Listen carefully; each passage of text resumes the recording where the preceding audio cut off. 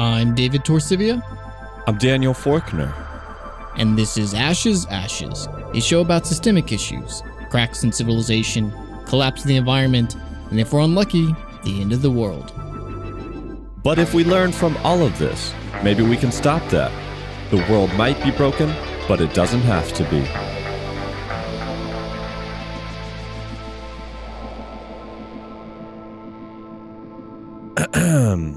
Here we go. We don't have anything funny or fun, right? There's not like a funny bit of music or something. You know, David, a week or two ago, can't remember which episode, you made fun of the U.S. government for rebranding natural gas exports as quote-unquote molecules of freedom. Yes. But David, what you don't realize is that in 1953, U.S. President Dwight Eisenhower announced the formation of Atoms for Peace, a program aimed at encouraging the development of nuclear technology around the world. So what are you saying, Daniel, that the U.S. government has always deserved to have be made fun of? No, David, what I'm saying is that these puns, these play on words, if you will, form a long, proud tradition of energy policy and perspective in the U.S. government, which is no laughing matter.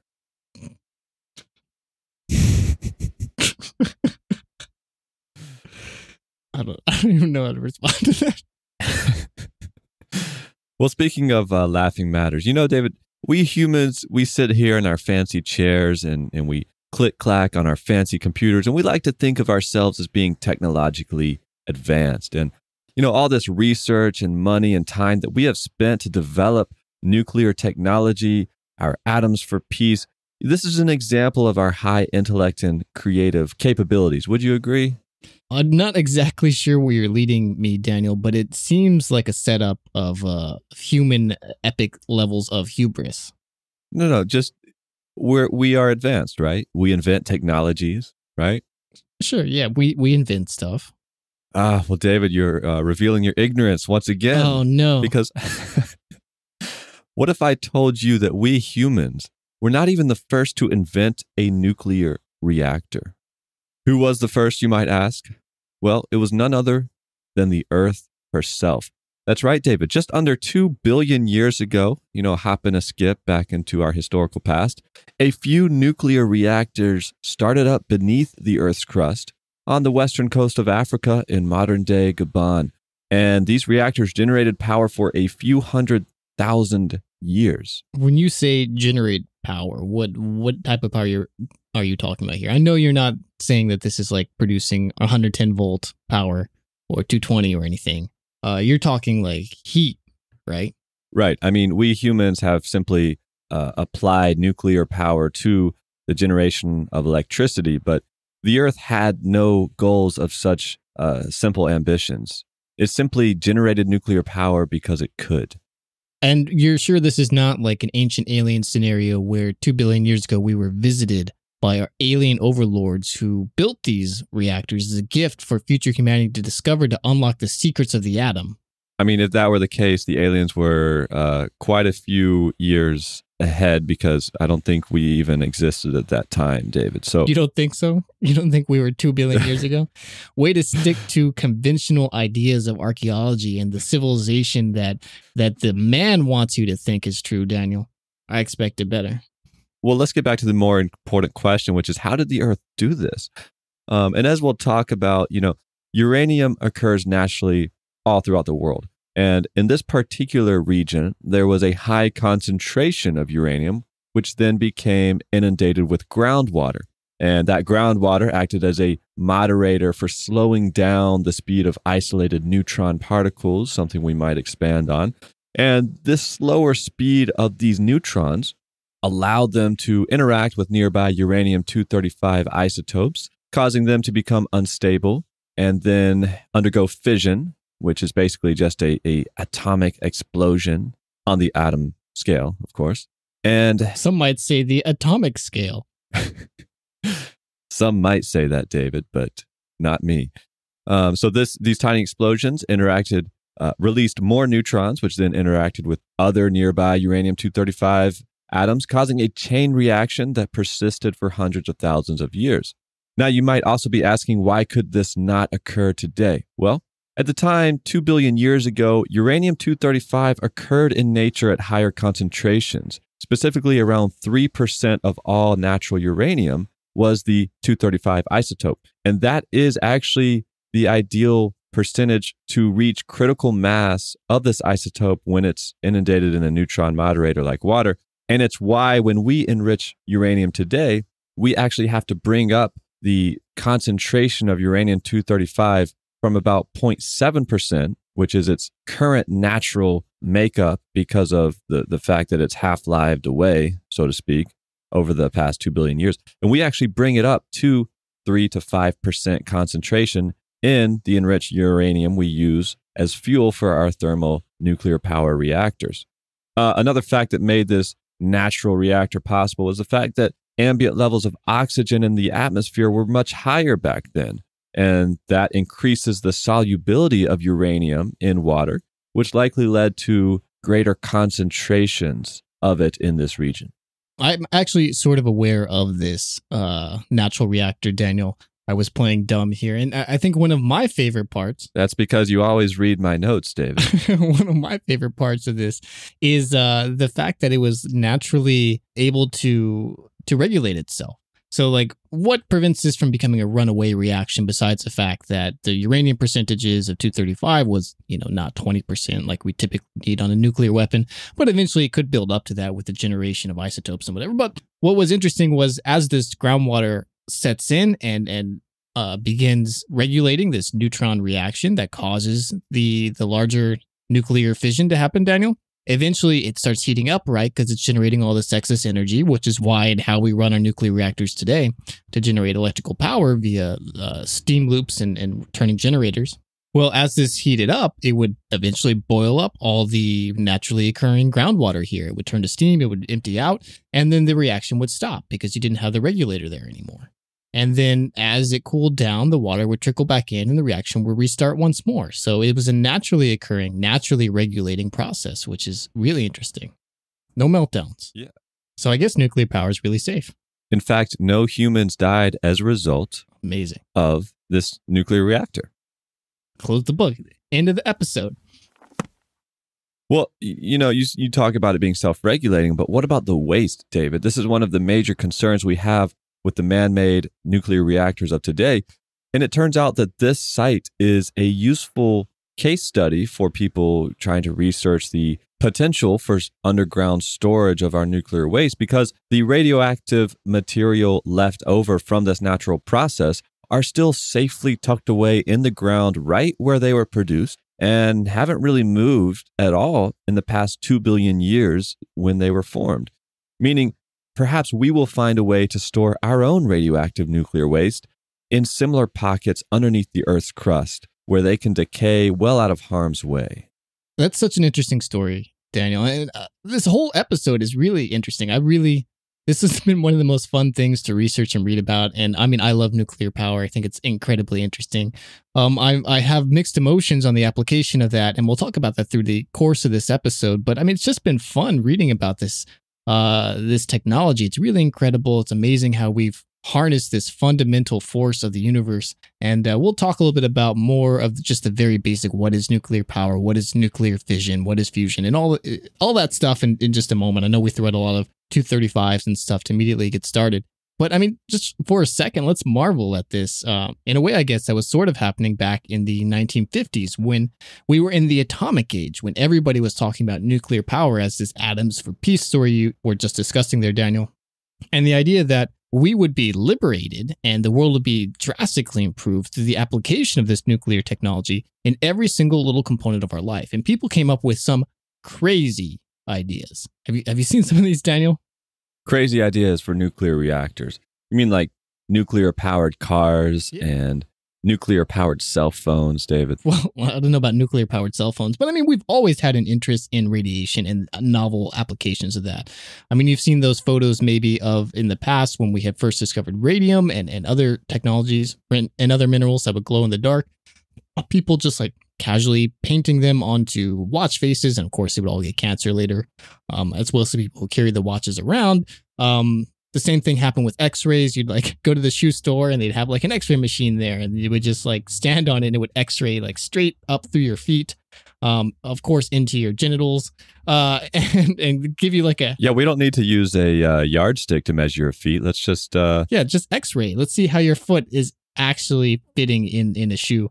Not to get, not that that's exactly radiation in the same sense that we're talking about here, but I mean, the whole thing is interesting, and just the ways that we discover this novel technology, we eventually realize is it's killing us, but in the meantime, we have a lot of fun with it. And that's really what the 50s and the 60s were. People were designing cars. There were plans for commercial airplanes that were powered by nukes, ships, like home nuke units. The Soviet Union especially was really excited about this, and they built nuclear plants all over the place. And they built a lot of novel test nuke items that the U.S. only planned but never actually constructed. Well, Russia did. They have, still to this day, nuclear icebreakers, a lot of nuclear ships outside of the military. The U.S. is basically limited to only the submarines and aircraft carriers that are nuclear vessels, but there were a lot of experimental nuclear ships in Russia, nuclear lighthouses, nuclear places just all over it. And it made sense, especially in Russia, because much of Russia is isolated and out in the middle of nowhere. And so trying to maintain supply chains of bringing out coal or oil or other forms of energy to these areas in order to generate power is difficult to impossible. But if you could just load up a nuclear plant there and it'd be set for 5 or 20 or 60 years, then that was awesome, because you could have this power in places that were far off and not have to worry about the logistics of maintaining that power going on all the time. And then you could build up towns and civilizations there. So it was really seen as like, we're going to change the world. This is opening up new frontiers in a way that we haven't had ever a chance before in our lives. And we're going to really radically make the world a better place. And then things got a little more realistic once this honeymoon period passed. And we realized, what? Actually, nuclear technology is hard. It's expensive, and there's a lot of drawbacks, even if there are a lot of positives at the same time. And we're going to go over all this over the course of this show. Nuclear is obviously a very, how would you say it, Daniel? It's a hot topic issue. People get very heated on one side or the other. A lot of controversy. Yeah, both pro and against. Well, people might be asking, why are we doing a show on nuclear power? Because there are a lot of podcasts, there are a lot of articles on the subject. So let me just get this out of the way for any of you who want to listen to another podcast on nuclear power. Let me just sum it up for you. Nuclear power is controversial. There was the 3 Mile Island accident in 1979, the Chernobyl accident, and of course the 2011 Fukushima accident. This caused a lot of public outcry. Are there risks to nuclear power? Well, there certainly is radiation. Is radiation dangerous? Well, it can be. But we can't look at the past because that was old technology. Now people are inventing new technology. So I guess we'll see. And close out. Yeah. Have you ever heard one of those before, David? Yeah, like literally every single podcast, every news report, every documentary, every little video on YouTube, they're all the same thing, like made for different nuclear power companies or environmental groups, whatever. It's really interesting just like how unified and sanitized these stories that are put out all the time. And I mean, I came into this episode not sure where I stood on nuclear power. I don't know if you did either, Daniel. And I mean, I'm still at this point, there are pros and cons. I'm going to go through this over the course of this episode, but we really tried to approach this as neutrally as possible, which is weird that I'm concerned about this more on this nuclear power episode than some of these other controversial topics that we've addressed. But it really, there's so much animosity on both sides. Like, we're going to be called shills for big oil. We're going to be called shills for big nuke because everyone picks and chooses what they want. But it's a loaded thing. Recently, a Gallup poll in 2016 found for the first time more Americans are against nuclear power than for it.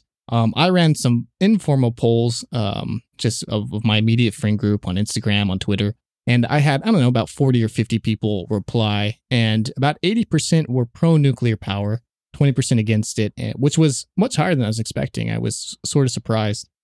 I don't know if you asked anybody, Daniel. Well, a lot of people I talked to just kind of said, hey, I don't really know. I don't know enough about the technology. There's a lot of risk, but I trust the various regulatory bodies that we trust these types of things too. Well, maybe that's a good way to intro just a very basic overview of some of this technology. And we can start talking about, what is nuclear power? And then from there, discuss maybe some of these reactors and explore further into this subject. Well, let me explain to you, David, just the basic process here. So you have protons and you have neutrons, right? And electrons. Okay, well, we're not talking about electrons. I got all these other things. I got quarks. I got neutrinos, Higgs boson. Well, you mentioned being a little bit neutral for the show, but you know what's not neutral is the electrical charge of a proton, right, David? Wow. And all protons have an electrical charge, and it's the same electrical charge. Mm-hmm. What happens when you bring two things together, David, with the same electrical charge? Do you mean like two positive things? Yeah. I guess they repel each other? That's right. So then we had the question, how does an atom keep its nucleus together? Do you mean because it has all these positively charged things that are held together along with all these things that carry no charge, but they should be pushing each other apart? Yes, exactly. Well, David, I'm glad you asked because the answer is the nuclear force, also known as the strong force, which is a fundamental force of the universe, much like electromagnetism and gravity itself. And what's interesting is that the nuclear force is maximally attractive at about 1 fermimeter, which is 1 quadrillionth of a meter. Oh, that's good to know. Yeah, and it just so happens when, two protons are 1 fermimeter away from each other, the force of attraction with the nuclear force is more powerful than their electrical charge is repulsive. So they're trying to get away from each other, but that nuclear force is bringing them together. But then I know what you're asking, David. Well, if the nuclear force applies in this way, and it does apply to basically anything that comes within 1 fermimeter of itself or of something else, why in the process of just particles flying around through our universe and coming into contact with each other, why is everything just not being accumulated into a giant ball held together by the nuclear force? Okay. Oh, yeah, Daniel, why? That is exactly what I'm thinking. So tell me, why is there not just a giant ball of matter of everything? Well, I'll tell you. Unlike the electromagnetic force, which is infinite in distance, right? Theoretically, two particles can repulse each other, a million years, a million miles away from each other. It's just that force becomes exponentially weaker the further away they get from each other. The nuclear force is not like that. The nuclear force actually has a range. In fact, if you were to bring two particles together of a distance of 0.7 fermimeters, the nuclear force actually flips and starts repelling them. And then if they get 2.5 fermimeters away from each other, that nuclear force no longer has any attraction. And so what happens is that as these particles come together, the nucleus of the atom gets bigger and bigger, and it starts to reach the outer limits of that nuclear force, meaning that the ability for the nuclear force to hold them together is being outpaced by their desire to push themselves apart. And that, David, is why we cannot have an atom that is over 100 protons, because it becomes so unstable that they just push each other apart. Well, I guess to be fair, you can have those atoms, but they almost instantly decay into something else. That's true. Because we do have things on the periodic table above 100, 115, I think. A lot of those are man-made, though, and we create them in like huge particle accelerators. And like you said, they literally exist for like half a second, and then they dissipate. Half a second would be huge. Nanosecond. A fermosecond. I don't know.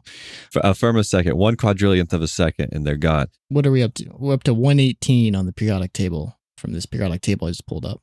And if anybody has heard about nuclear power, you know that one of the most common fuel types is uranium. And it just so happens that uranium has 92 protons, making it on the upper end of that 100 proton limit. And in fact, uranium is quite unstable as a result. So it's a big, heavy atom is what you're saying. Yes. And it's already at the limit of saying, don't put anything else on me or else, I'm getting close to blow. Which is why all it takes is a single neutron traveling at high speeds, but not too high, to hit the center of that atom, and you get fission. Unstable, the nuclear force cannot contain it.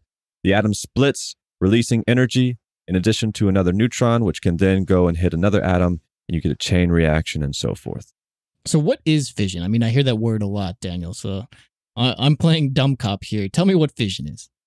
Fission is just that. It's the splitting atom, one nucleus into two separate nucleuses, right? Mm-hmm. But what do we get out of that? If we're just breaking atoms apart, doesn't it just leave us with two smaller atoms? So remember how I said protons want to repel each other? Mm-hmm. Well, that desire to repel each other is potential energy, right? Remember from your physics 101 classes, a cart sitting at the very top of a roller coaster represents potential energy because it is about to release a whole bunch of kinetic energy. Yeah. Well, that's exactly what these atoms want to do. They really want to explode, releasing a whole bunch of energy and heat. As an aside, that potential energy thing is stuck in my head for forever. And every time I walk up any set of stairs, all I can think is, man, I sure am acquiring a lot of potential energy right now. I hope nobody pushes me off and converts that to kinetic energy. Yeah, it's literally plays in my head every time I walk upstairs. My brain is broken. So now your brain is broken, listeners. You're going to be stuck with this too. Yeah, so every atom is progressively walking upstairs, and when we hit it with a neutron, it falls over and releases that potential energy as kinetic energy, which we can then harness by heating things like water, generating steam, which can then turn a turbine, which generates electrical energy, and so forth. But one little tidbit I want to just mention here, we talked about that natural nuclear reactor and how being inundated with groundwater allowed chain reactions to take place. And that's because for uranium-235, the most common isotope that we talk about in terms of nuclear fuel, a single neutron traveling at its fast pace, very often when it comes into contact with the uranium-235 atom, will simply be traveling so fast that it passes right through it and causes no fission. And that's why we introduce what are known as neutron moderators. And very often this is just water, where we inundate nuclear reactors in our thermal nuclear power reactors in water, because that acts to slow down the speed of those isolated neutrons so that they have a higher chance when they come into contact with the uranium-235 atom of being absorbed, disrupting that strong force and causing fission. Exactly. And there are a number of moderators that we use besides water. Liquid sodium is a popular one. And to be fair, there are also other types of nuclear plants that do not use this moderation technique. They're called fast reactors, and we'll briefly mention them later. But this is the way that most reactors that are in service right now around the world are constructed. So the other really important thing to take away here is, as Daniel talks about when we're releasing this potential energy, is that it's a lot of energy. And while on the scale of a single atom, it might not be that much, when you scale it out in these chain reactions and you start talking about large amounts of atom, like you might find in a kilogram or several kilograms of product, we are talking limitless, essentially, amounts of energy. And in fact, it's about, just to put this in perspective, say you had a kilogram of coal or a kilogram of a fissionable product that you were performing fission on, like say uranium-235, you would be able to release 2.5 million times more energy from fission than from burning that coal product.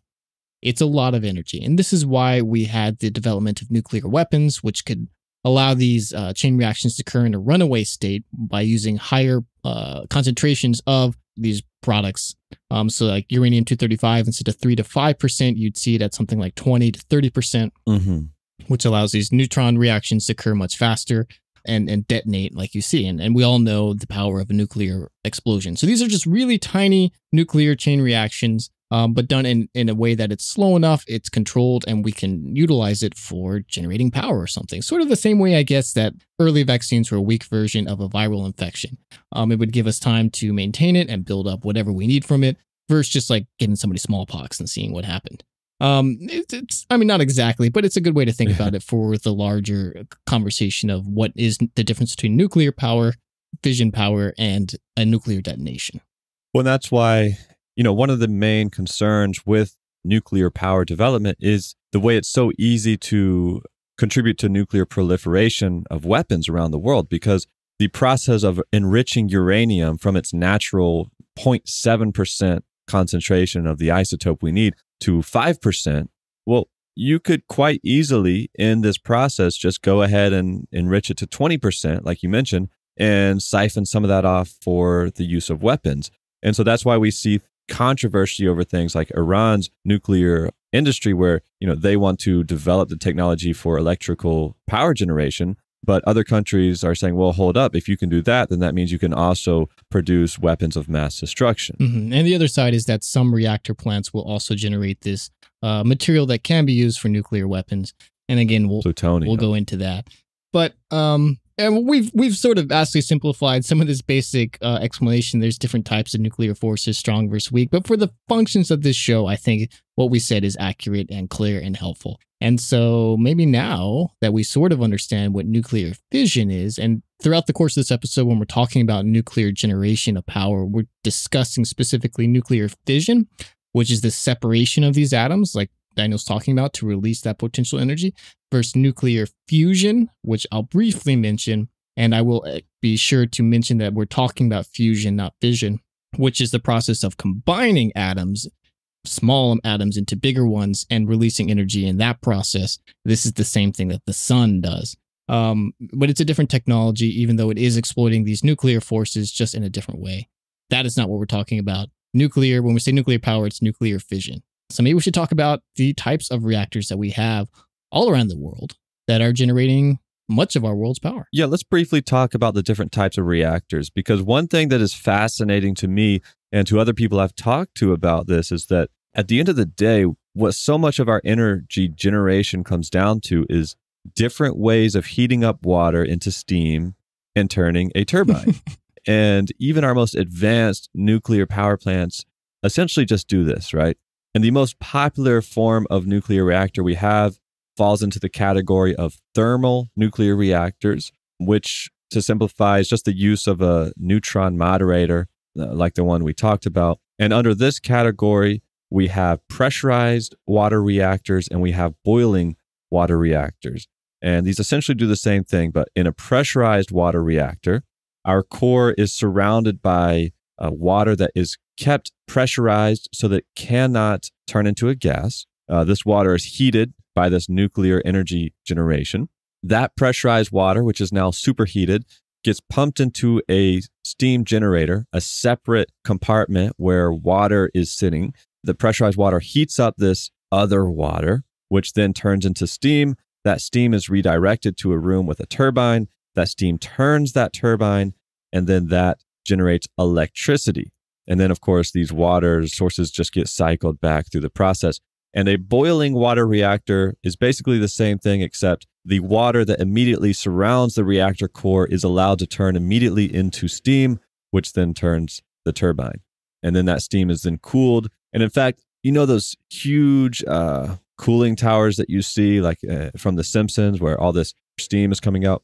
That's actually just where this superheated water goes. They drop it from the top to the bottom so that it can cool by the surrounding air, releasing all that steam that you see going into the atmosphere. And then in that cooled state, it gets recycled back into the nuclear reactor core. But those are just the basic reactors. David, why don't you fill us in on some of the more interesting reactors out there and maybe even some of the ones that we haven't seen yet? Well, I don't want to drag this out too long because there are so many different types of reactors, and then they get like really nitty gritty in the differences between them. They have different moderators, or they have slightly different cooling or loops. So I'm just going to really focus on the big ones. So the most common type of reactor here is, of course, the pressurized water reactor utilizing light water, which is just basically regular water. These plants are very common. They're fairly easy to build because there's a lot of time and money that's been put researching them, in large part because this is what the Navy wanted when they were designing reactors for their submarines and for their aircraft carriers. And the reason why is because when you're in the ocean, you have a large amount of just regular water readily available for you to cool your reactor. And so they realized, hey, you know, like if we could figure out a way to build a nuke reactor that is just utilizing this regular old water, then we can very easily have these submarines and craft that can travel all around the world at enormous amounts of distance without having to refuel, and only have to worry about, you know, eventually coming up for food or to exchange other necessities that the sailors on board might need. So we poured billions and billions of dollars in this technology, figured out how to make it small, fairly reliable. And because of that, it is the most common type of reactor around the world. And you'll find as you go through this nuclear story that a lot of the decisions that are made in terms of the civilian nuclear area when you're generating power are just side effects of somebody trying to figure out, well, how can we use this technology for the military? And now that we have this military funding and research, like maybe we can spin some of this off for the civilian sector. And there's a lot of it with the material that's used, the choices to use certain types of uranium. because they're byproducts of the refining process of the materials being used to create nuclear bombs. All these things are because much of the nuclear landscape today is because of this military consideration. We want to build bombs and we need nuke reactors for our submarines and carriers. Therefore, we're going to create this type of reactor. And that means that research in a lot of these other reactors I'm about to go into have lagged and are now only starting to finally catch up, even though many of them are much more appropriate for civilian use than what we see today. But I'm getting ahead of myself. So most of our stuff is light water, pressurized water reactors. There are some reactors, especially in Canada, that are utilizing something called heavy water, which is interesting. It's 2H2O, which is 2 hydrogens per 2 oxygens. That's too much H2O. Or alternatively, D2O.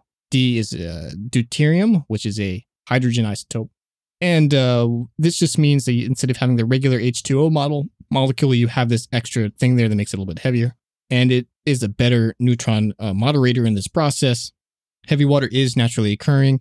Something like 1 in 4,000 or 3,000 molecules of regular water has one of these special heavy water things. So you can extract it from large amounts of regular water, say by spinning it out via centrifuge. Of course, you have to have very sterilized water before you can even do that. And when we were building nuclear plants and nuclear bombs for the first time, you were seeing the construction of all these heavy water plants. And during World War II, there was a lot of intrigue and night raids blowing up different countries' heavy water plants to prevent them from being able to build nuclear weapons at the time, because they thought this was one of the only ways in order to construct these nuclear materials at the time, though we figured out more since then. To this day, still, Iran, if we're bringing that up, has constructed heavy water plants that are heavily sanctioned. They're limited in how much they're allowed to export or create every year. This is one of the choke points in designing and maintaining and reaching nuclear power. Now, even if you're not building heavy water plants, it still is important for some of the processes to get there. The other, of course, being centrifuges, which is used to refine uranium from that 0.7% naturally occurring 235 that you mentioned, Daniel, up to the 5 or so percent that you need in order to maintain fissionable material. And you do that by just spinning it, and this one weighs more, so it moves out to the side. And there's a lot of new research going into these types of plants. There's a new one called the European Pressurized Reactor that's very exciting. The first one just went online in China. They're building a couple in Europe right now. These are generation 3+ type reactors.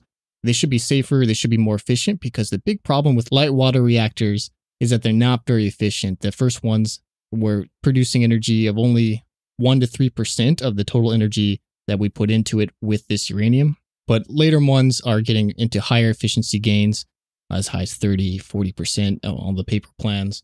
We need less nuclear material for them. We're able to generate more power, or we can just build smaller plants in order to generate the same amount of electricity, all of which is good.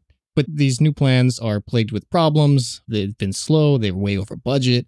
And that seems to be a continuing story when we're talking about the design of new nuclear types of reactors. I mentioned that these were generation 3+ reactors. So we sort of see reactors broken down: Gen 1, which were the first research stuff; Gen 2s, which were the very early reactor boom, where people started building these commercially for the first time.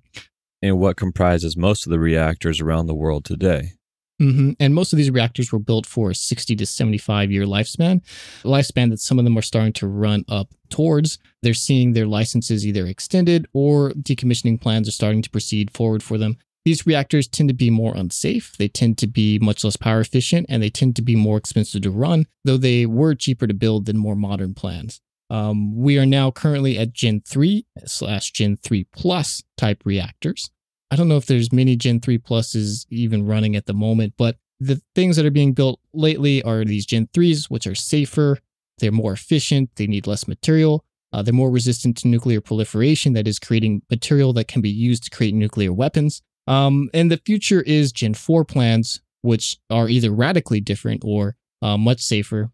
We won't start seeing these until probably 2030 at the earliest. And these, many of the designs are supposed to be basically meltdown proof, supposed to be basically impossible to create proliferation material from this. And if we're going to continue pushing the nuclear path, this is where the future lies. And many of these designs are some of these alternative type reactors, which I'm about to go into.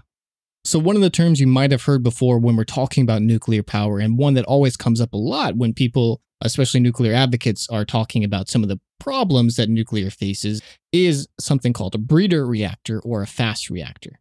And this is a very different type of design for constructing a nuclear reactor. In the case that we mentioned, those neutron moderators were needed in traditional reactor types. Breeders and fast reactors forego that. And it means that it's burning this fuel in a very different way than a traditional reactor.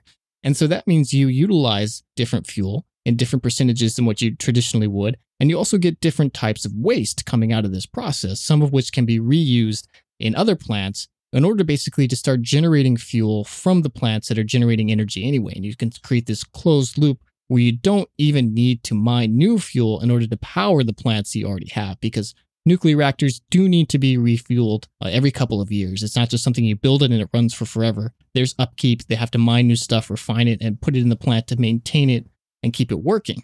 There weren't many breeder reactors in existence. France had one or two in their history. They've been shut down, though the Russians have designed a couple of new types of breeder reactors, of fast reactors, that they are testing right now and will enter into the market commercially very soon. They're very exciting in the way that they offer this chance for us to utilize some of the weapons that we're trying to decommission in a way that doesn't mean we have to just store it randomly, but instead can turn it into something useful, in this case, electrical power.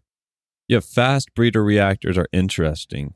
Number one, because it eliminates that neutron moderator that we've talked about, which allows you to have smaller, more efficient reactors. And like you're talking about, it enables you to use a lot more diverse sources of fuel, including the waste that's left behind from more traditional forms of nuclear power generation.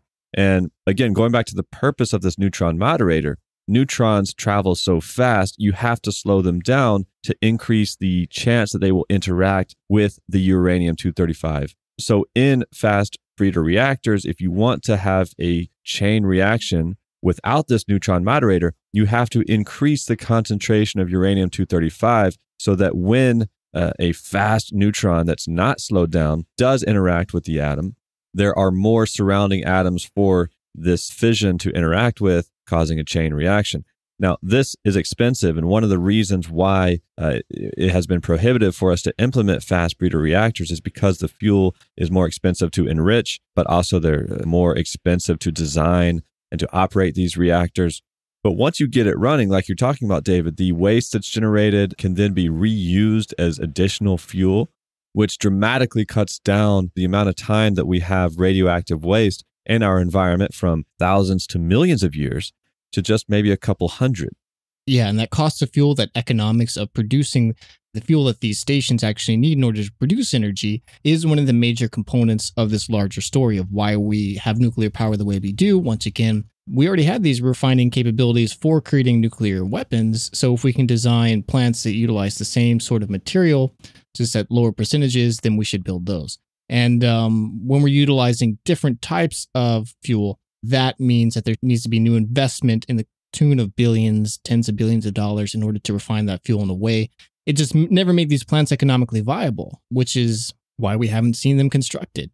In the same way that heavy water plants tend to be safer and they tend to be more efficient in utilizing the fuel that they put into, which is why Canada built them, but they built them on the presumption that uranium will cost more than it actually does. But costs of uranium mean that we didn't ever need to build more efficient plants to utilize this fuel in a better way. And we could just say, fuck it, let's just burn what we have. It's easy, it's cheap, it's not a problem.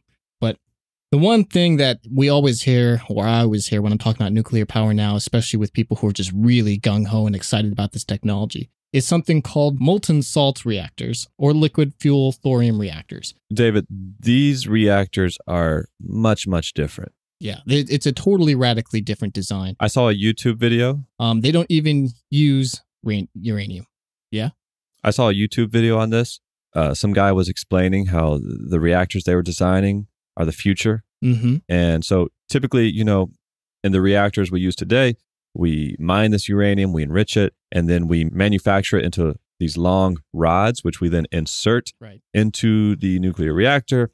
And then, of course, we have control rods, and the control rods absorb neutrons. So you can actually kind of control the speed at which a chain reaction occurs by just inserting the control rods or lifting them up once these uranium rods are doing their thing. But a thorium nuclear reactor, David, doesn't use any of that nonsense, okay? They take liquid thorium. And to be clear, liquid thorium's a metal. And so liquid thorium is a really hot melted metal. Yeah, so it's really hot. And then they encase it in a ceramic ball about the size of a pool ball, like a billiards ball that you use when you play pool at the pool hall. You know what I'm talking about? Mm-hmm. So that's nothing like a rod. That's totally different. It's rods, not balls. Well, I mean, that is a very specific type of one of these designs. And there's a lot of different thorium-based reactor designs. The ball thing is a little bit new to me. Typically, I've seen them designed in a single loop system or a two-fluid system. But that sort of reminds me of pebble bed type reactors, which I'm not going to talk about today. But thorium is exciting for a number of reasons, and they're not all ball related. Thorium is another radioactive element, but it is one that is widely available. There's much more thorium available than uranium or plutonium, the other elements that can easily be turned into nuclear fuel. And what's more important is thorium reactors have much less waste than a traditional uranium-based reactor. And it can run in a much safer way. Like you mentioned, though there are different models for this that are much more difficult to get a meltdown. The plant basically just shuts itself down when you get to a critical stage instead of exploding like we see in something that's utilizing a pressure system or one of these similar types of reactors. So because of this, it's become a very popular meme in the internet where people are talking about nuclear power. They say, yeah, blah, blah, blah, but the future is thorium. Or LFTR, you've probably seen this, LFTR, liquid fuel thorium reactors. And to be fair, there are other types of molten salt reactors, though the thorium one gets the most attention because of these advantages of utilizing thorium as a fuel, its ability to very easily be found, the better waste products from it, and also the fact that you can't turn it into fissible material in order to build nuclear weapons. So it's very popular for internet tech bros because of this. And they'll go on and they'll send you their favorite YouTube video, like I guess that you watched, Daniel, saying that the future's thorium. Check out this stuff. It's so great. It plugs itself. It's got balls. It's amazing. Mm-hmm. And the U.S. did do research on this. They actually built a molten salt reactor at Oak Ridge in Tennessee, which is one of our largest nuclear research facilities. But then we stopped doing research into thorium for decades. And it was relegated sort of to a side project that universities would work on whenever they had spare time or somebody's passion project. It sort of died off. And there's a number of reasons why that's the case. One of them is because, like I mentioned, as Oak Ridge was developing these different nuclear technologies, they wanted things that could be turned into weapons. And because there is no secondary use of the ability to refine this product, to utilize the waste for something useful for the larger military economy, which we discussed last week, which is so important to the way that the United States sees basically everything, research on this was dropped. And that's what at least you'll hear from the LFTR fans especially. The parts they leave out is that while we were able to create these reactors and to work on a small experimental scale, the problem is LFTR and this molten salt style of running a reactor is extremely difficult. The molten fuel is extremely caustic. It runs at an extremely high temperature, something like 700 degrees Celsius. And it also has a problem of making the material that it's encased with get constantly bombarded by neutrons because of these chain reactions that are occurring, Daniel. And this neutron bombardment, the combination of the high temperatures and the fact that it's extremely caustic mean that there aren't many materials that can contain this stuff. And while it can work for a little bit while you're running experiments on it, in terms of designing a plant that can utilize a closed loop system for 50, 60, 75 years, material science hasn't figured out anything that can contain this yet. So the problem here is trying to commercialize this product into something that doesn't need to have the loops replaced every 5 years because they get brittle from the bombardment and crack and then leak liquid fuel everywhere.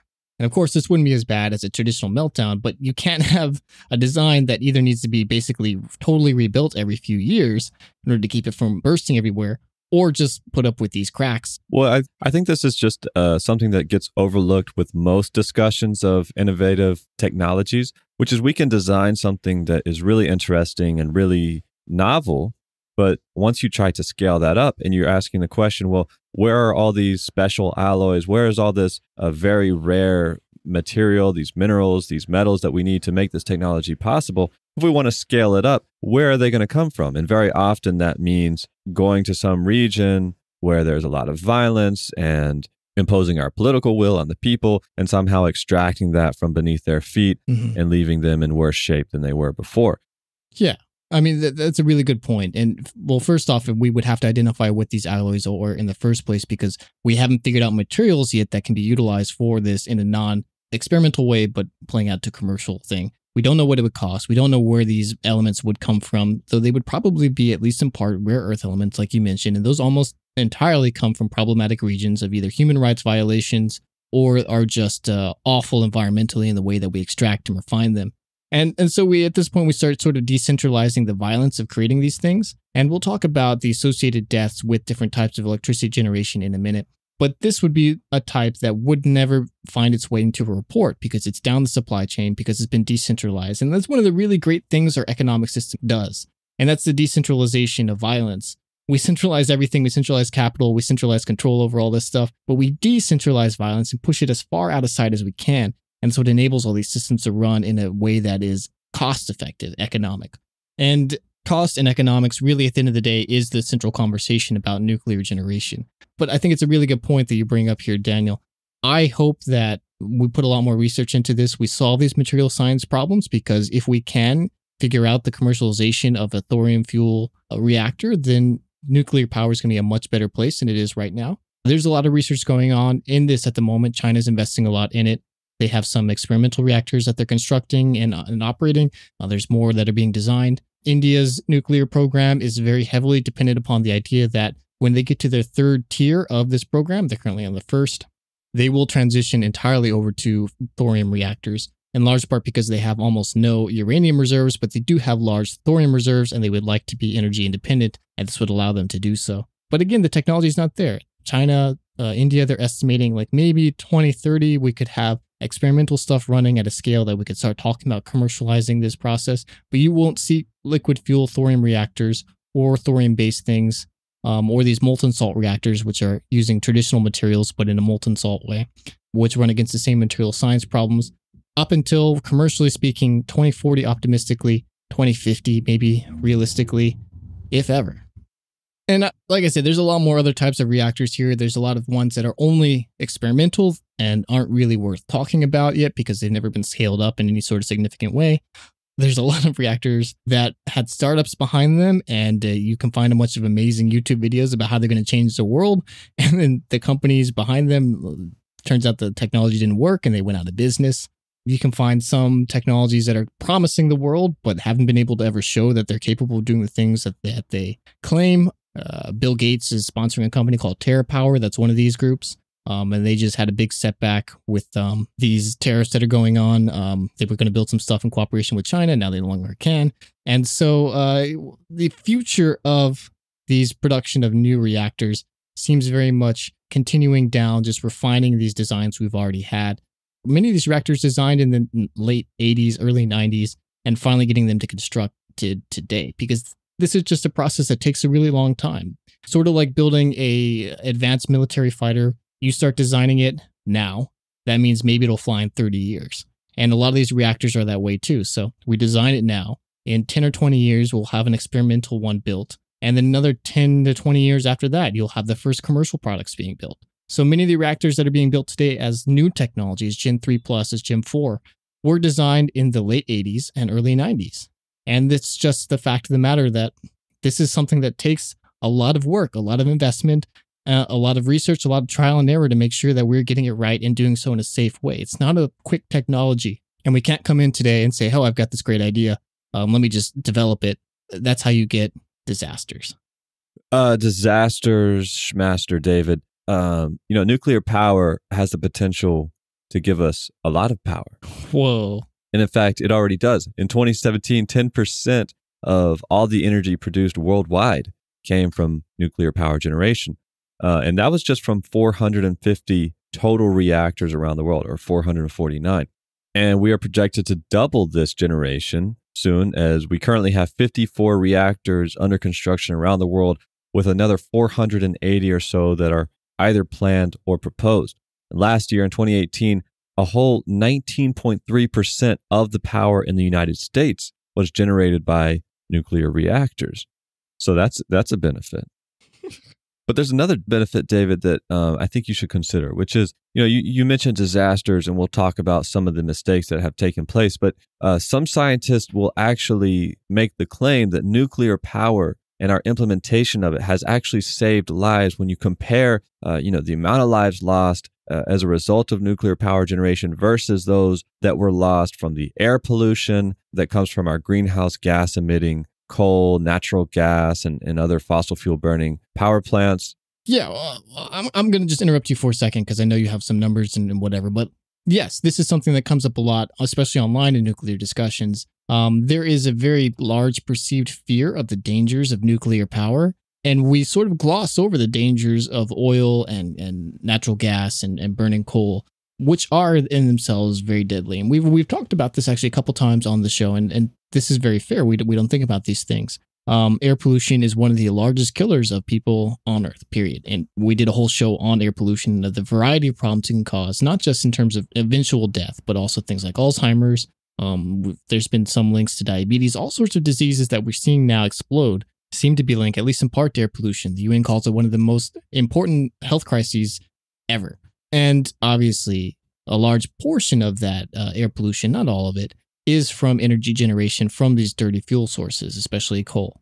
Coal also itself does release some radioactivity by the burning of these products, which are themselves slightly radioactive. It turns out there's a lot of things around us all the time that are radioactive. Bananas being, of course, the popular example because bananas are lightly radioactive. And if you eat enough, you can actually, a lot. If you eat a lot of bananas, you can give yourself radiation poisoning. Like an obscene amount. Like you're force feeding bananas, but it's possible. Nuclear plants, when they're operating correctly, really are fairly safe in terms of radiation. Coal plants release much more radiation to the people around them. And so the misguided fears about they're building a nuclear plant around me.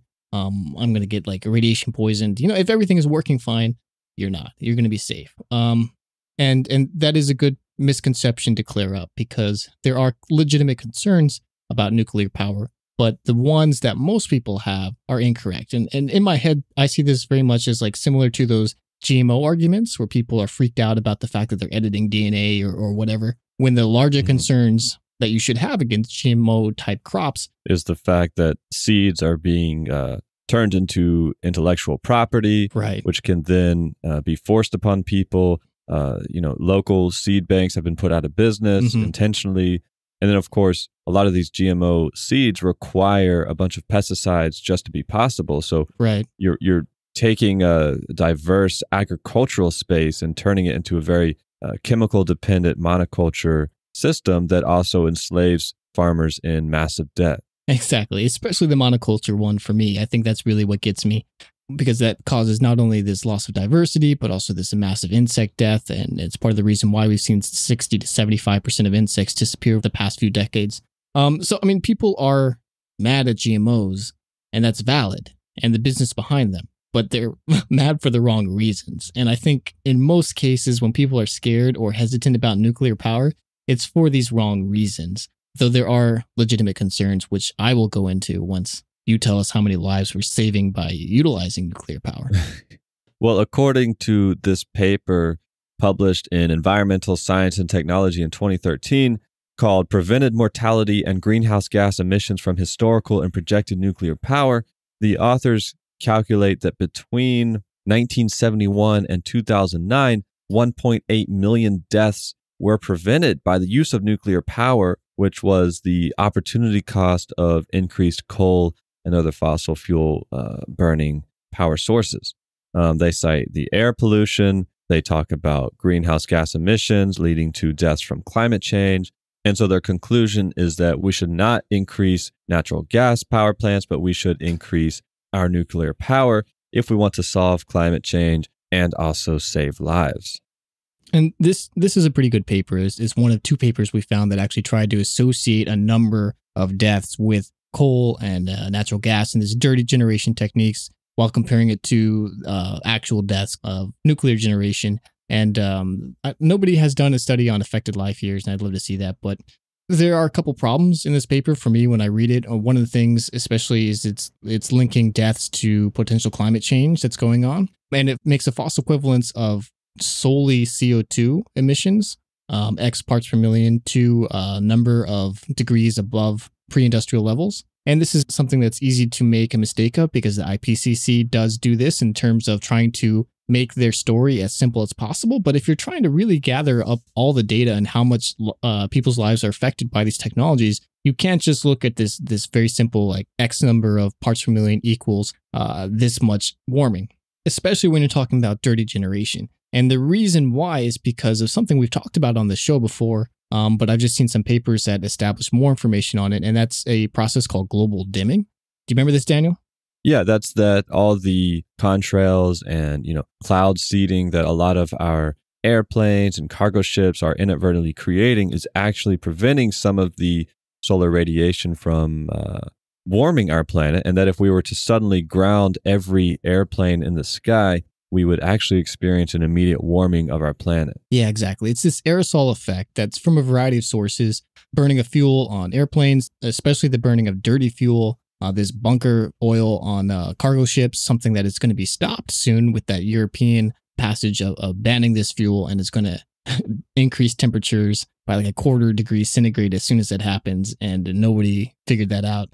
But a large portion of this is aerosols and specific chemical emissions from these natural gas and coal plants that basically make the Earth have a higher overall albedo. And this is a topic that we keep coming back to. Albedo is how much energy is absorbed versus how much is reflected. And this global dimming is the process of releasing more of these products into the air, ensuring that the amount of sunlight that hits the surface is less than it would be without them.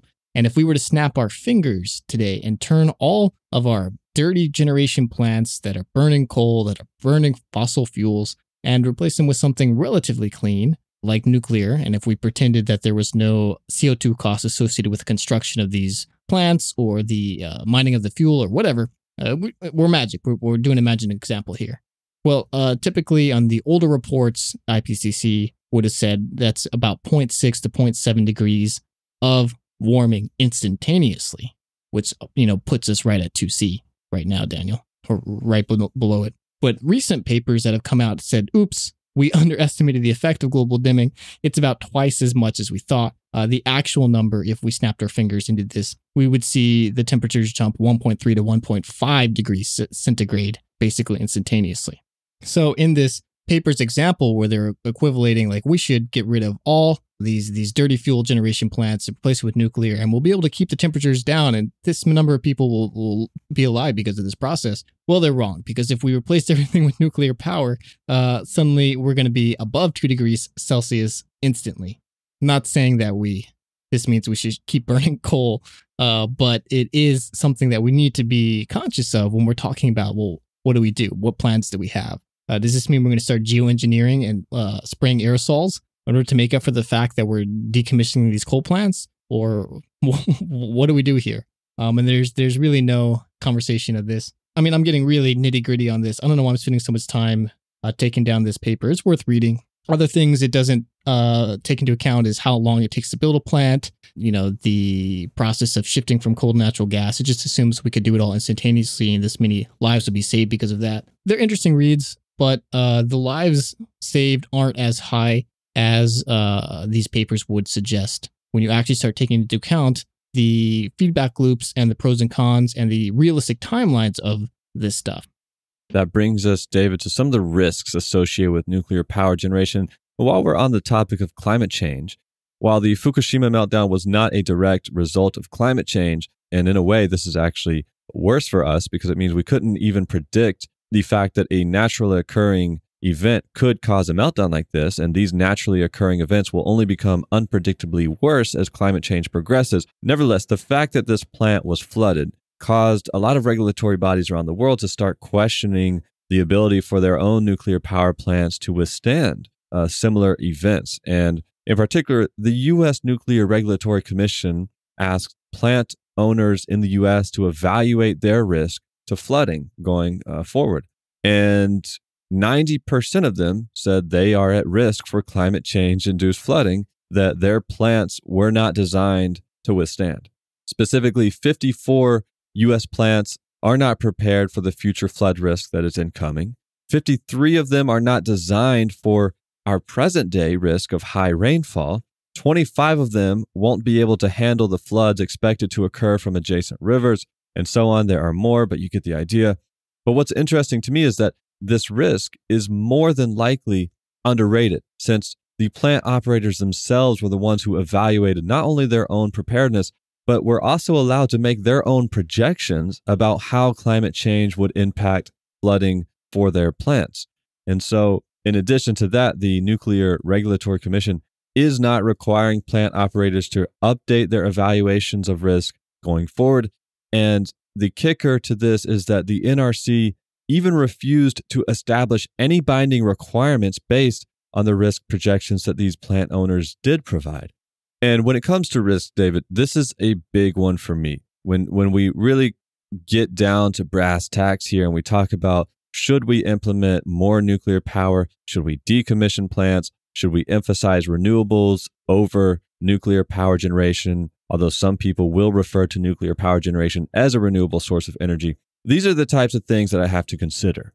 That our own government, our regulatory body that oversees nuclear power generation in the United States, recognize that there is a risk, that, Fukushima is a cautionary tale, that we don't always design our energy infrastructure around possible natural disasters. And so what did they do? They said, well, okay, if you own a plant, you make your own internal evaluation of risk. Go ahead and just make your own projections of how climate change might impact you, right? Because power plant operators are the perfect people to evaluate climate change risk.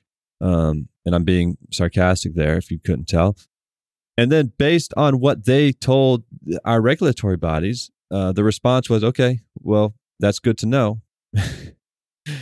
And we did nothing about it. And we're just basically trusting that these for-profit companies will invest their money wisely to prepare for something that could occur down the line, which will cause a meltdown or cause radioactive material to seep into the environment or whatever it is. And so this doesn't give me a lot of confidence about our commitment to keeping these technologies contained and safe from harming the environment and the public. Those are all really great points, Daniel. I want to circle back to that in a little bit. Especially the idea of these larger disasters and the failure of the organizations that are responsible for trying to protect us. I've got more to say about it too. Well, we will. And I guess this is the part of the show where we start sounding really anti-nuclear. But I mean, really, the larger nuclear conversation is that, yeah, nuclear has risks, but look how safe it's been so far, which is the one big argument. And the second one is, and we have no choice. This is the only type of power that does generate enough power and does it in a way that is consistent. And maybe we glossed over this a second ago when we were talking about the pros of nuclear power. And I don't want to underemphasize this point and how important it is. But there is no other power generation technology outside of hydro, which I'll talk about in a second, that generates consistent base load power, which is to say that all power that we need all the time is consistent. We can estimate it. We know it's always going to be there. And then on top of that, we'll add or subtract power based on the current needs of the grid. Because remember, as we talked about in our episodes about the grid, you can't just create surplus power. You have to sort of always keep the amount of power going into the grid as the same that's coming out. It needs to be very closely matched, and it's difficult to do, and it's really hard to do with technologies that you can't count on. So things like wind, things like solar, where the input is always changing. The wind is always changing. Clouds are coming in front of the sun. You have days, you have nights. When either you're not generating power at all or weather patterns make that generation very different. All of this means that it's very hard to make sure that you have a consistent load on the grid. And sometimes this is why you hear stories where like, oh, people in Germany were being paid not to generate power. And that's because the grid is overloaded. There's too much power going in, so they have to shut stuff off, disconnect it, and you hear like weird things like that happening. The only plants that consistently can create this type of baseload power are nuclear, are coal, are oil, are natural gas, are hydro. And of those, only nuclear and hydro are what we see as clean technologies, saying that they can create this power without releasing carbon dioxide and other noxious gases into the atmosphere.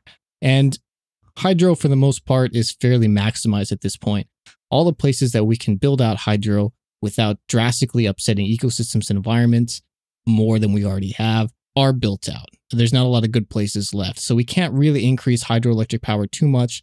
But nuclear power, you can, in theory, build many places. Though, as Daniel mentioned, you typically tend to want to build close to a large body of water that allows you to pull in this liquid for a cooling loop to either create the steam or to maintain larger cooling for the plant itself, especially if it's one of these light water reactors.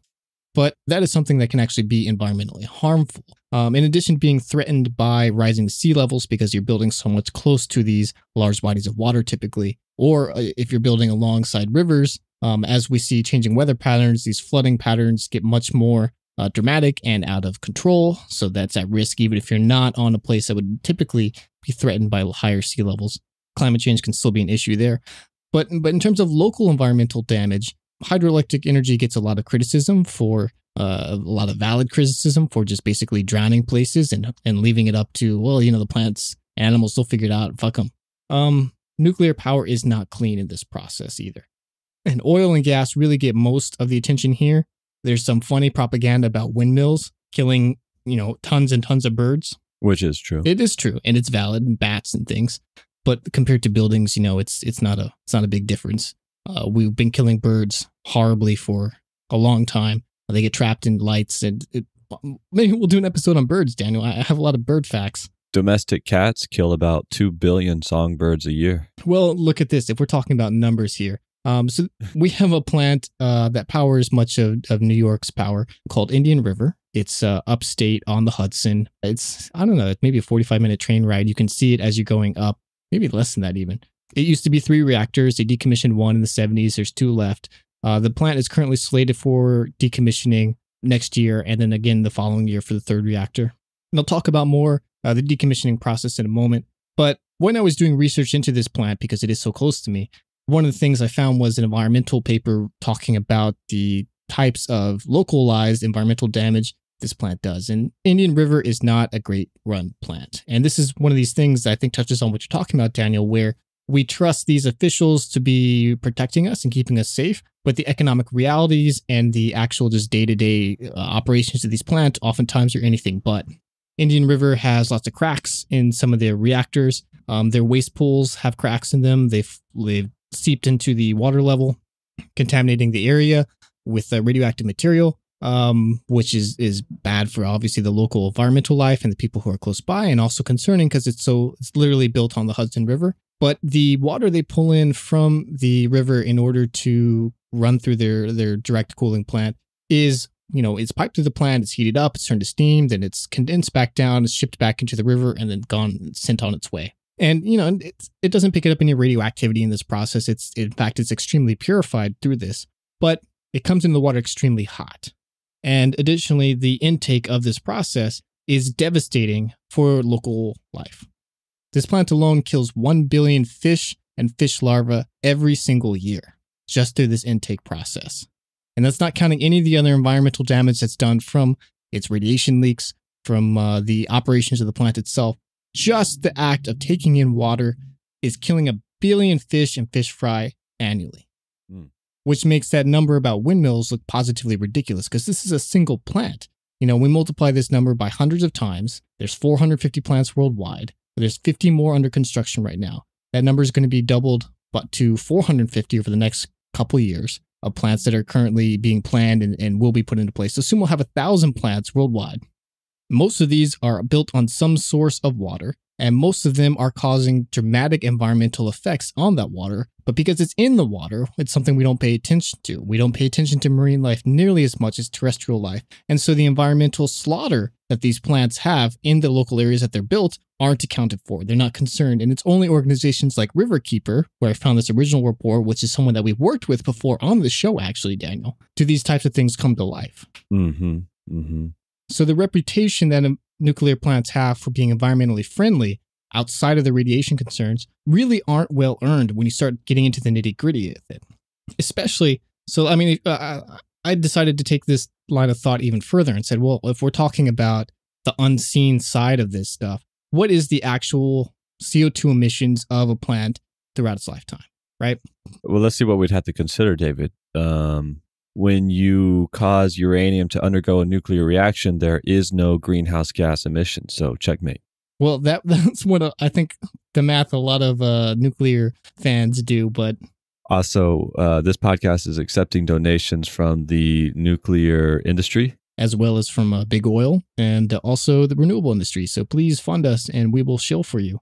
But were you trying to include more than that, David? Perhaps the manufacturer of nuclear reactors, perhaps the mining of uranium itself, or perhaps the greenhouse gas emissions that go into decommissioning a plant, which can take 20 to 60 years. Yeah, exactly. This is the entire way that you calculate the actual full, what the energy industry calls life cycle emissions.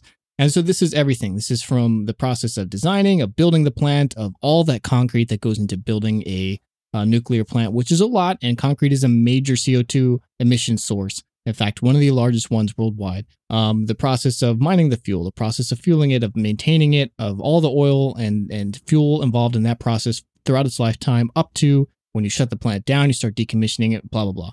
But they do this math not only for nuclear power plants, but also conventional power plants, oil, coal, natural gas, different types, different technologies there, solar, windmills, gasification, geothermal, all these different types of technologies of generating energy.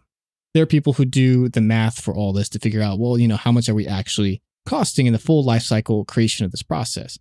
Are we getting more energy out than we're putting in? Are we saving more emissions than we would if we were using an alternative technology or more traditional technology like just burning coal? And the answer in the end is, yes, actually. A nuclear plant does save on CO2 emissions compared to a coal plant, and it does save CO2 emissions compared to a natural gas plant. But it's not as much as you would think. And there are some differing numbers for this, and there's really only one or two good papers that really integrate everything. There's a lot that are put out by the nuclear industry, which tend to leave out major steps of these processes. But what you get in the end is that a nuclear plant is probably generating between 112 and 160 grams of CO2 per kilowatt hour generated over the course of its life, which is a 60-year time span for the most part, which is pretty good because a traditional coal plant is going to be something like 1.2 kilograms in that same time. So this is almost 10 times less CO2 emissions generated than a coal plant. But we don't really build normal coal plants anymore. We've really transitioned over to natural gas, and we've really transitioned not just to straight burning of natural gas, but things like combined cycle gas turbines, and then adding carbon sequestration technology to those on top. So if we take a modern plant compared to a modern nuclear plant, that is a natural gas CCGT, CCS style plant. Okay, this is what they're building now. If you're hearing someone build a natural gas plant, the carbon life cycle emissions for that plant is about, over the course of 60 years, 200 grams of CO2 per kilowatt hour generated. So basically that's 50% to maybe 80% more than what a nuclear plant is releasing. So at that point, you're not that much more environmentally friendly, even in terms of the CO2 thing, which is the biggest advantage nuclear power has over these alternative style things. Plus, the power you're generating is significantly more expensive than these alternative styles. Nuclear power is just about the most expensive power you can create, and that's not even accounting the fact that modern plant construction has exploded in cost and is much more expensive than it used to be, even though we have new technologies and things. Yeah, isn't a new plant something like 20? You can get up to like $20-30 billion. Yeah, well, I'll talk about new plant construction in just a moment, but it's really exploded. But so there's a great report, Lazard Levelized Cost of Energy Analysis. It's the de facto industry standard explanation of how much energy costs for a variety of things. If you're an energy nerd, this is a great report. I'm sure you're already aware of it. We'll link to it on the website. It's really fascinating and it's pretty and easy to read. And they break down different technologies based on the actual cost from low to high, and then give you a range of in between on average. So nuclear for each megawatt hour generated, you're talking probably between $97 and $136 per megawatt hour, with most plants costing $124 per megawatt hour generated. A natural gas plant is going to cost something like $68 to $100 per megawatt hour generated. Gas combined cycle 52 to 78. IGCC maybe 96, very similar in price to a nuclear power generation. The only things that are more expensive than nuclear power in terms of creating power are either gas peaking plants, which are small plants for a very specific type of energy generation that nothing else can really replace, or diesel reciprocating engines, which fill the same type of niche that gas peak plants do. So not only is nuclear not competitive in terms of dollars, and in fact is one of the least competitive and getting less competitive as time goes on, unlike these other technologies, which are getting more cost competitive, especially renewables, which I'll talk about in just a moment. But you're hardly saving any actual carbon emitted in this process. And it's just because we've hidden the costs of these carbon emissions through the construction and decommissioning and mining of this fuel that we don't see it. I mean, like I said, a modern natural gas plant is only going to emit 50% more carbon, even though it's directly burning this fuel, than a nuclear plant does. And I mean, obviously, we shouldn't be emitting any carbon. We'll get to that, I guess, in a moment. But these savings aren't nearly as much as they're made out to be in terms of what the nuclear industry would like you to think. And I think that's just really important to emphasize. And it really becomes obvious when we start looking at renewable energy, which is on the scale of, 15 to 50 grams per kilowatt hour generated over the life cycle emissions. And the costs have just been plummeting. So utility scale solar installs are something like $58 to $70 for megawatt hour generated, which is less than half the cost of nuclear power. Wind is also getting down to that same range. Geothermal is in the 80s to 90s. All these technologies that are much cleaner, that have much less downsides other than this baseload issue, are much more cost competitive at this point. And what's really interesting, and I think is the death knell for nuclear, is that solar with battery storage is now basically the same megawatt hour cost as nuclear power itself. And there are different environmental concerns with the construction of those batteries, depending on what type of energy storage they're using.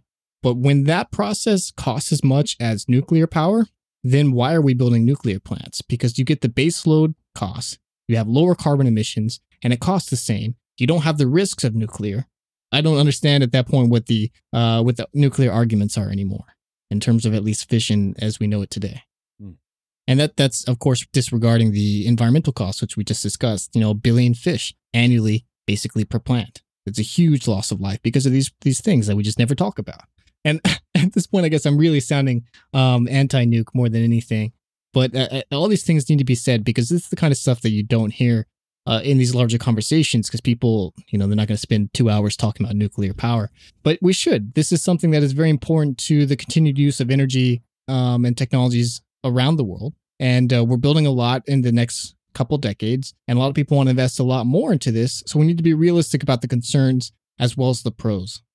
David, before we continue with your ramblings and my semi-ramblings. You cut me off here, Daniel. Yeah. Let's break this up, and we're going to do a part 2. And I know we did that last week, although it was over 2 days. We're going to do this over 2 weeks. And I promise we're not going to make a habit of making these super long episodes where we just ramble on for 3 hours or whatever it is. Well, there's a lot to say in terms of nuclear power. And I feel like full disclosure is necessary here, Daniel, because we actually did record this episode as one nonstop 3-hour long take. And we got to the end and we're like, we can't do this. We can't do this to our listeners. We can't do this to ourselves to edit this all in time. So we're going to pretend that we always plan to break this up into 2 parts. But I guess I'm giving that away now. But we try and be transparent here. So there's some transparency for you. Boom. We are transparent with you. This is part 1 finished. And next week will be part 2. And there's a lot of really good, all the good stuff's in part 2. So now you know how nuclear power works. Now you know a little bit about it. But if you want to get to the fun stuff, you're going to need to tune into next week. That's where the fun starts to get ratchet up. You might even say we go nuclear. That's real bad. All right. Goodbye, everybody. A lot to think about. But until then, you can find all the references we use for this, and there are many, as well as a full transcript of this episode on our website at ashesashes.org. A lot of time and research goes into making these episodes possible, and we will never use ads to support this show. So if you like it, would like us to keep going, you, our listener, can support us by giving us a review, recommending us to a friend, visiting us at patreon.com/ashesashescast. Every little bit helps. Or you can buy some listener-designed stickers at our swag shop, ashesashes.org/shop. And as always, you can send us an email at contact@ashesashes.org And we encourage you to send us your thoughts. We'll read them and we appreciate them. We've also got a nifty phone number you can call and leave us messages. We're going to collect these and put them in a call-in show someday whenever we get around to this. We encourage you to give us a ring and leave us a message. That number is 313-99-ASHES. That's 313-992-7437. You can also reach out or follow us on all your favorite social media networks at Ashes Ashes Cast. And come join our Discord community. It's a great group of people. You can find a link to that on our website. Just click the community link and then find the Discord invite. There are tons of us in there. We're there all the time, so come hang out. Next week, we've got part 2 coming up, so we hope you'll tune in for that. But until then, this is Ashes Ashes. Bye. Blah, blah, blah. Okay, that's all I know about nuclear power. Daniel's like, I'm done. I'm not talking anymore. Well, it sounds good. You know, there's 2 types of nuclear force too, right? Strong and weak. Yeah. What's the difference? I don't know.